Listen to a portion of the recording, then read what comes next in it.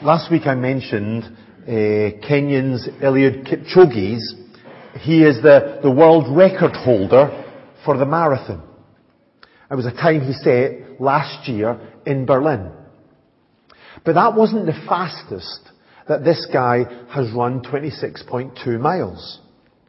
In 2019, he ran that distance in a time of 1 hour, 59 minutes and 40 seconds, becoming the first marathoner ever to break that 2-hour barrier. It was an absolutely incredible achievement.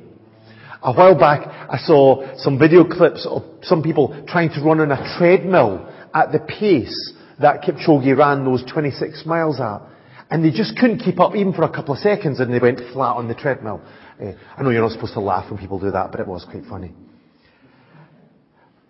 But this time that he set of under 2 hours has not become the world record for a marathon. And that's because the conditions for this run were carefully engineered to make that time possible. So they chose a route along the River Danube that was extremely flat. They also chose a day in which the weather would just be ideal for running. Not too hot, not too cold, not windy. A car guided them on the road, setting the pace for the run. A cyclist cycled alongside, supplying a carbohydrate-rich drink. And there were no other competitors. But instead he ran with an elite group of distance runners, which took turns, because nobody could keep up with them all the time, took turns as pace setters.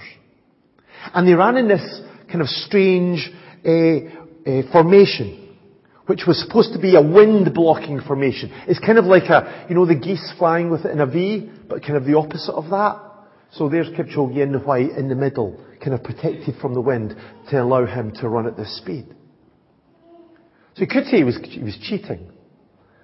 But even if we did all of that, none of us could do that. So it was still an impressive run. But it does show how choosing the right route, running in the best conditions, and having the right support around us can really help us to run.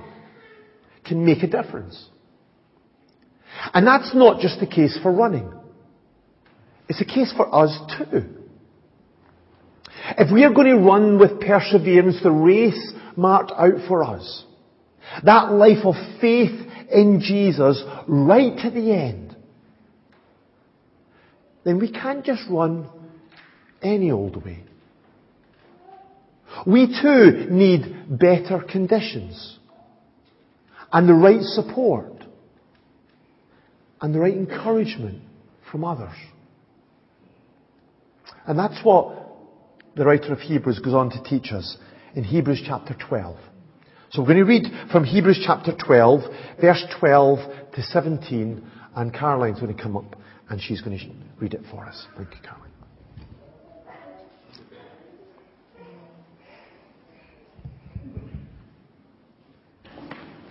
Therefore strengthen your feeble arms and weak knees.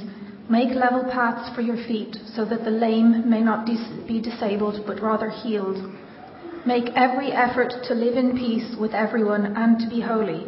Without holiness, no one will see the Lord.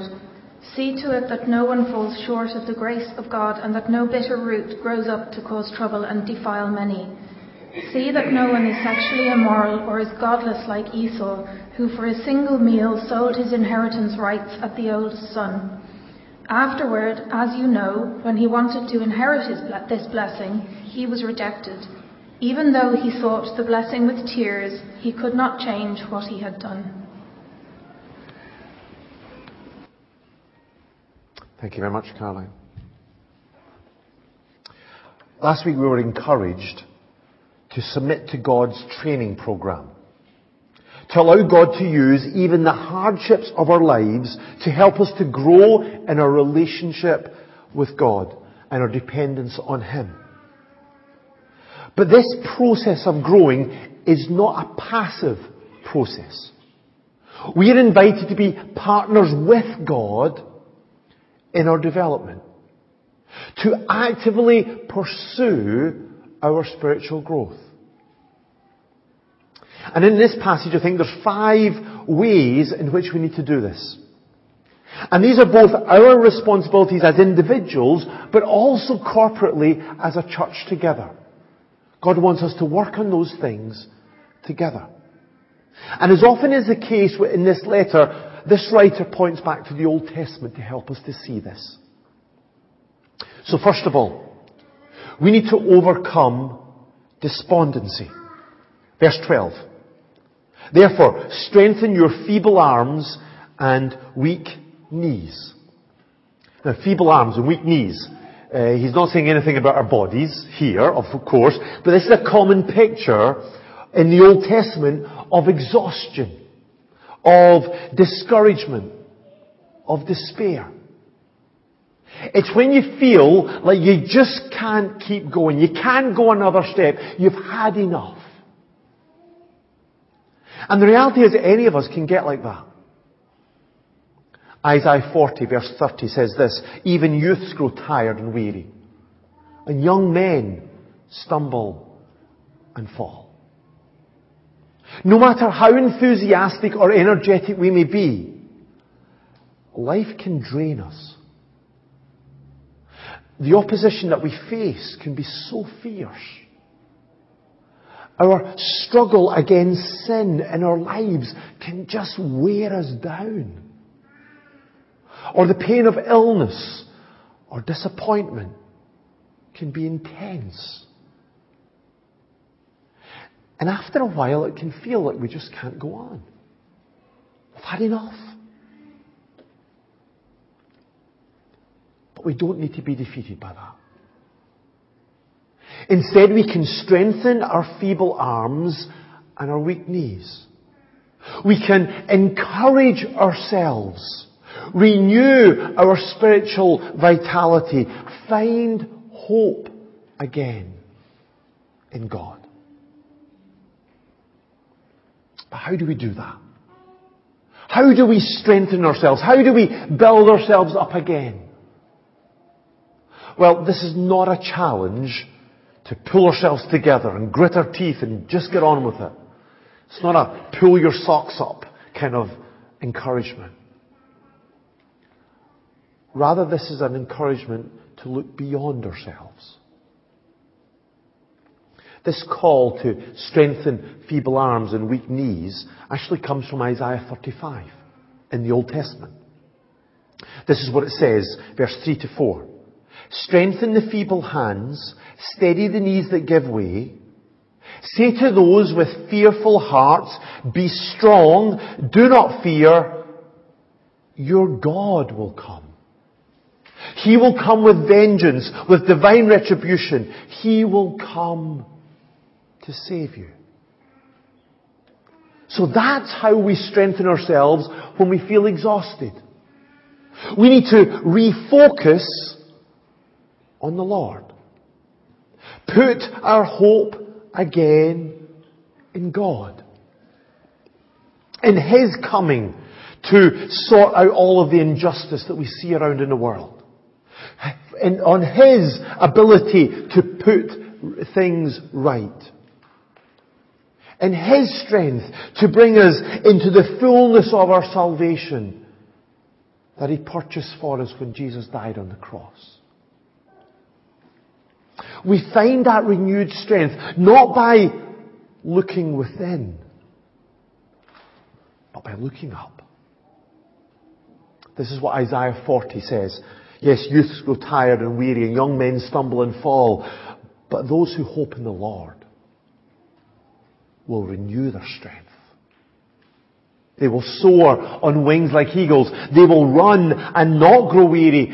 They will walk and not be faint. Today we can strengthen ourselves by putting our hope in the Lord. But we need help to do this. So the writer continued, verse 13. Make level paths for your feet, so that the lame may not be disabled, but rather healed. Level ground is always easier to run on. As I mentioned, that's why they chose that route for Kipchoge's record running marathon. Because running on uneven ground or on hilly conditions slows you down. I know all about that because I regularly struggle up Spring Valley at the end of my run, and it kills me every time.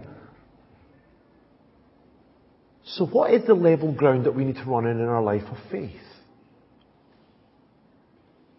Well, this quotation is again from the Old Testament. It's from Proverbs this time. Proverbs chapter 4.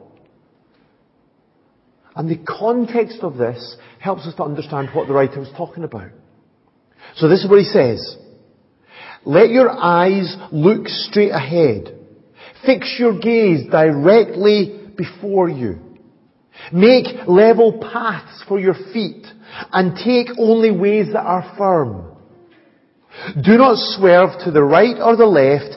Keep your foot from evil. Do you see what he's saying? That level ground is about God's way for our lives. It's about rejecting the way of evil and choosing God's way of holiness. Rejecting the way of this world and following Jesus. That's the level ground. That's what will enable us to keep on going. And that's so important because without holiness, it says in verse 14, no one will see the Lord. Holiness is essential because God is perfectly holy. He is set apart from sin and evil. And so if we want to see God one day, then we also need to be holy. We also need to be completely set apart from this world of sin and evil. We also need to be set apart to belong to God and to live for God and to live like God. Of course, that seems impossible, doesn't it? How can we be holy? Knowing what we're really like, knowing our struggle with sin, knowing with all the stuff that goes on in our heads, never mind comes out of our mouths or that we end up doing. But the great news of the gospel is that, as we saw last week, if we'll put our faith in Jesus, we have been made holy through the sacrifice of the body of Jesus Christ once and for all. If we've trusted in Jesus, then Jesus has already done on the cross what we could never do for ourselves. He has made us holy. He has paid for our sin. He's cleansed us from our iniquity. He's dressed us in His righteousness. And He's set us apart as God's people. God's holy people. And one day, that will be fully realized in our lives. One day, we will be like Jesus. But for now, working through His Holy Spirit, God is transforming us. Progressively transforming us so more and more we live out this reality of who we already are. Not trying to become somebody we're not, but just living out the reality of who Jesus has already made us to be. As we were thinking about last week, He even does this through the hardships we go through, the really tough times that we experience. God disciplines us for our good, that we may share in His holiness. But this is not just something that God does for us. He wants us to pursue this with Him. We need to make every effort to be holy. Do everything we can to live out the reality that we are God's holy people. So daily, We need to reject evil. Refuse the temptation around us. Refuse to conform to the pattern of this world. Keep our eyes fixed ahead on the goal that God has for us. That one day Jesus is coming back for us so we can be just like Him. And if we do that, we will increasingly live a life of holiness. This is how John put it in his letter, 1 John chapter 3. Now we are the children of God, and what we will be has not yet been made known. But we know that when He appears, we shall be like Him, for we shall see Him as He is. Everyone who has this hope purifies himself, even as He is pure. As we fix our eyes on that glorious day when we will be just like Jesus, it will empower us and enable us to live more and more that way through the work of the Holy Spirit in our lives.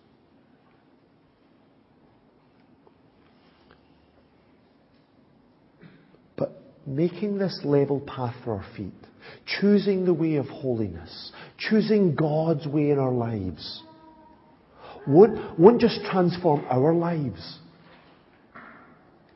It will also impact the lives of those around us. Do you see what he said in verse 13? Make level paths for your feet so that the lame may not be disabled, but rather healed.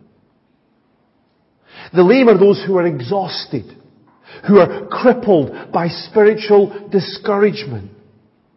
But if they are part of our community, if they are part of our church, a church that is pursuing holiness, then they will be encouraged by those around them. Their strength will be renewed. They will be spiritually restored. Sometimes, when we are struggling in our faith, our tendency is to pull away from our church. Pull away from fellowship.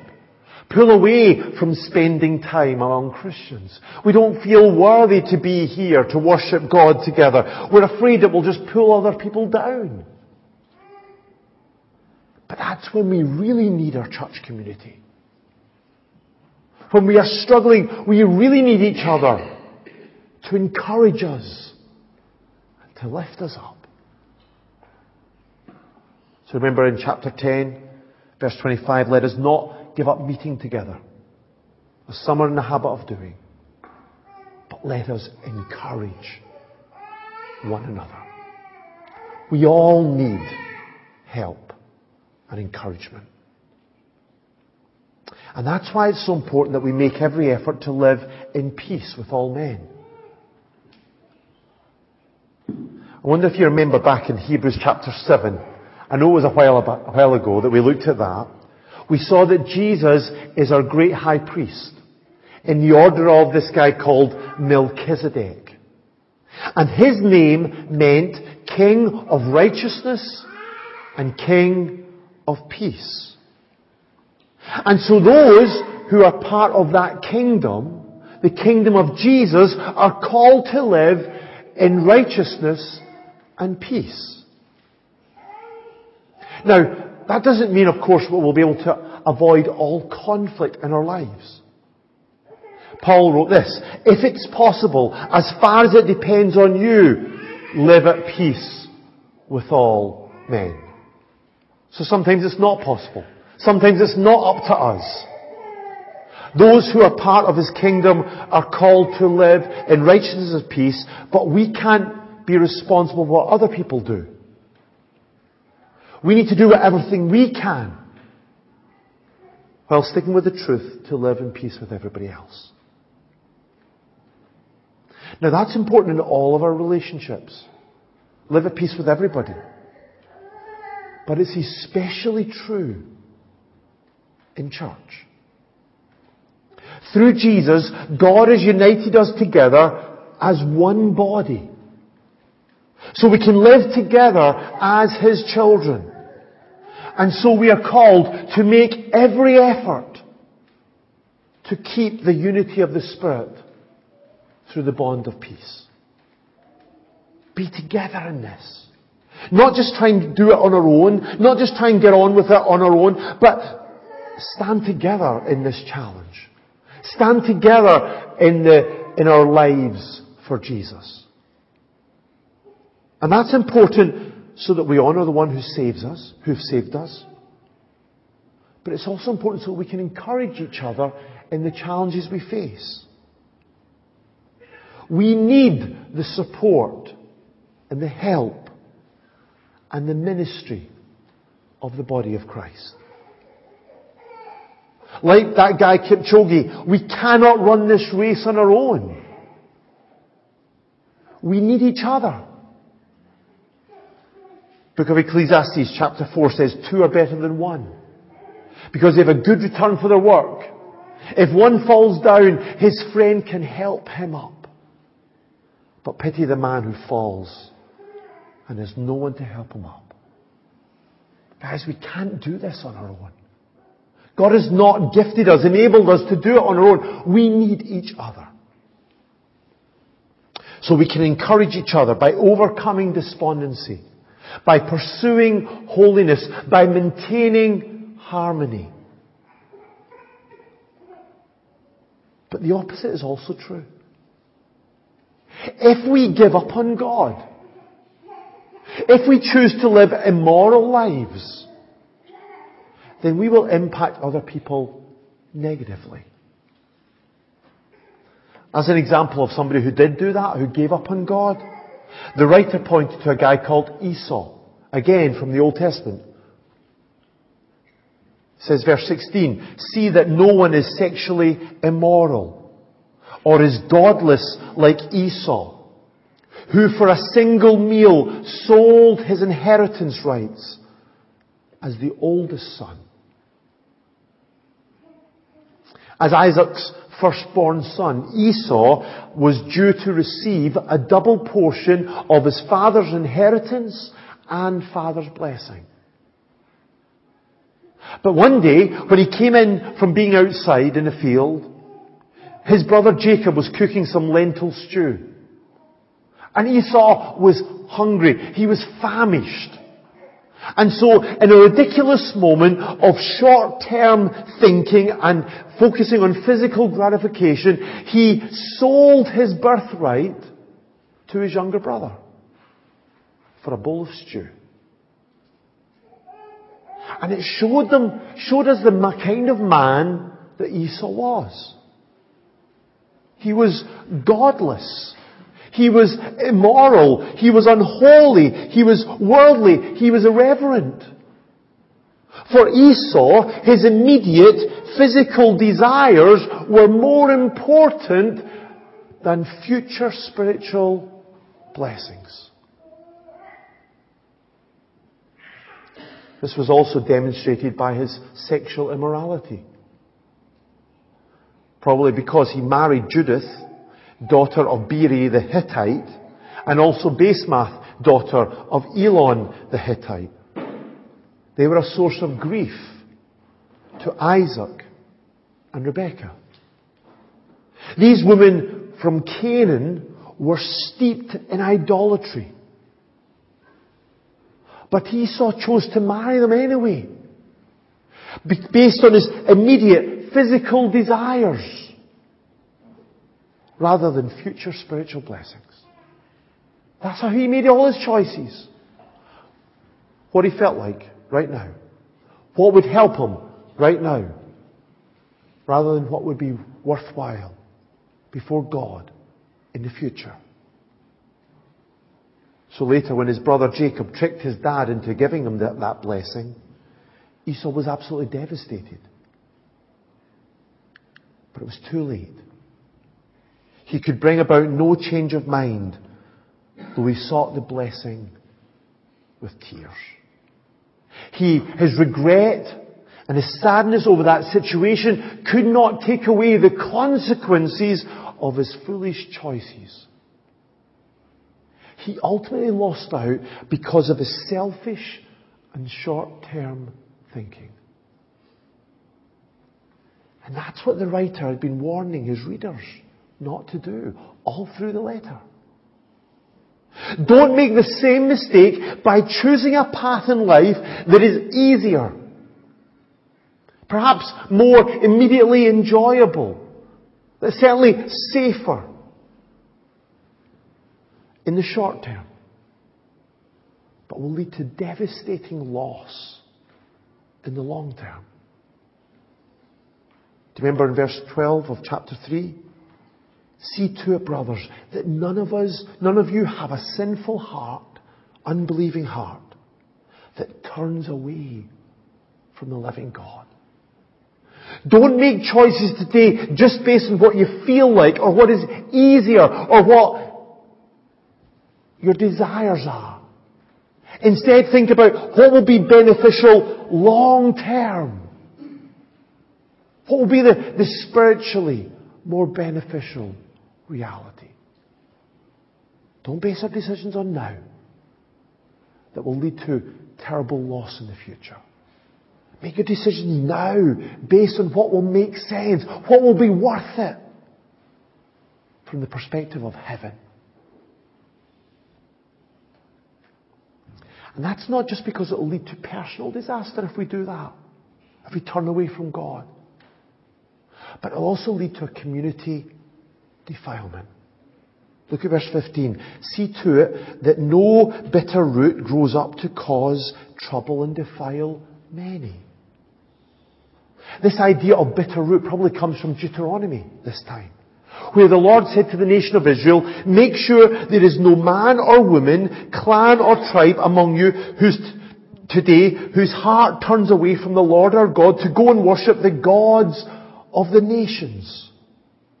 Make sure there is no root among you that produces such bitter poison.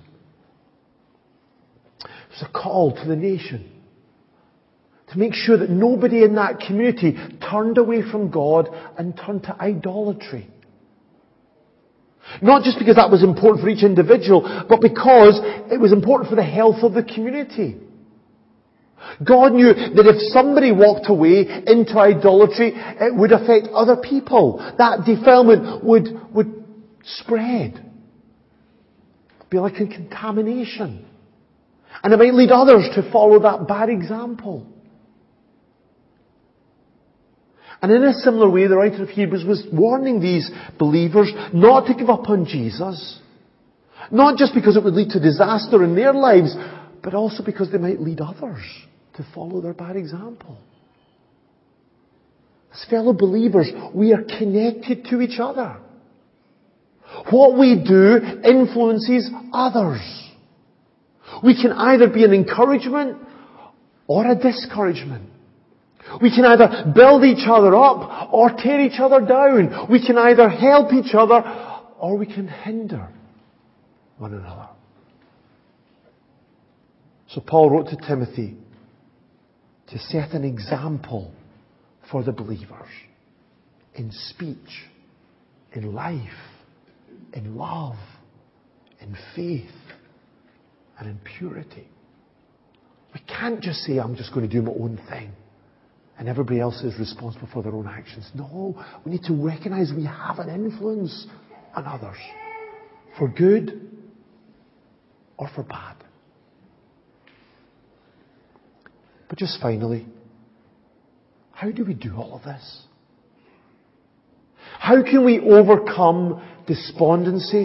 How can we pursue holiness? How can we maintain harmony and reject defilement so that we will encourage and not discourage each other in this race of faith? Well, there's just one final exhortation in this passage, right in the middle, that we haven't mentioned yet. If you look at verse 15. See to it that no one misses the grace of God. Sometimes, when we focus on our responsibilities to run this race, we can fall into old habits of legalism or condemnation. We want to impose stricter rules and laws on our lives, thinking that that will help us to live a life of commitment to the Lord. Don't do that. Don't do this. Don't do this. Do that. And then when we stumble and fall, when we don't reach that standard that we set for ourselves, we beat ourselves up, thinking that we're so bad we'll never get there. But that's not how we run this race with perseverance, the race that God has mapped out for us. And it's not how we help other people to do it. Not by going round and being the policeman of everybody's life and saying, don't do this, don't do that, do this, do that. Or condemning people for their struggles. That's not an encouraging community to be part of.